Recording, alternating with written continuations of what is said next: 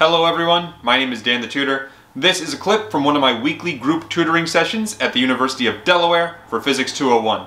If you have any questions, please leave them in the comments below. Thank you and enjoy. Let's go ahead and talk about forces first. So when it comes to forces, it's first helpful to know that what Newton's three laws are. What are Newton's three laws? So let's deal with the first one first. I am not going to give you the definition and write out like a paragraph long thing. I'm going to tell you what Newton's laws mean to me. So Newton's first law, you may have heard it before, an object in motion stays in motion and an object at rest stays at rest unless acted upon by an outside force. That is going to be true, and what that means, as far as you're concerned, is that if we have a constant velocity, and it will tell you constant velocity or constant speed in the problem, then that means that our acceleration A is equal to 0, and it also means that we have a net force equal to 0. And the other thing that's true about Newton's first law is that if any of these three are true, then the arrows also go in reverse. In other words, if I have a net force equal to 0, in other words, all the forces cancel out from the left or the right, or the up and the downward direction, it means acceleration 0, and you have constant velocity. If one of these three are true, all three are true.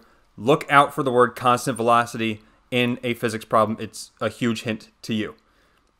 Okay, so Newton's second law, I mean, this is like probably the biggest topic that can show up on the test, at least as far as forces are concerned. It's F equals ma.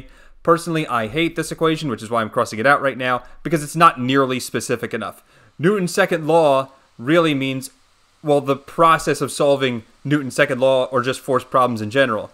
What am I saying? I'm saying free body diagram, which if you remember, that's all the arrows going on your force diagram.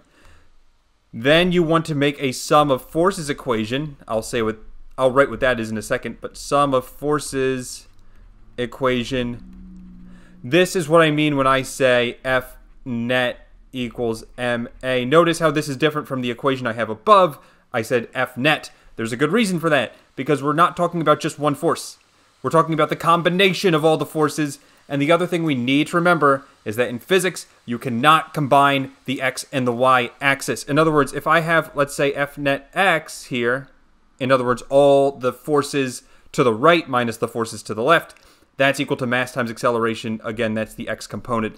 And don't worry, we'll do a couple example problems with this, so it's fine if it doesn't make sense right this second. But these are the two biggest steps: free body diagram first, then sum of forces equation, and then the last thing you would do is solve using algebra for whatever you want to solve for. Solve using algebra.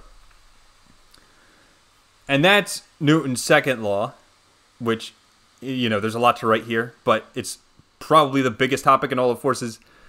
And then the third thing that we can talk about is Newton's third law, and that is saying that every force has an equal and opposite reaction force. What does that mean to you? Well, if I have force 1 on object 2, then that means it's going to be equal to and in the opposite direction as force 2 on object 1.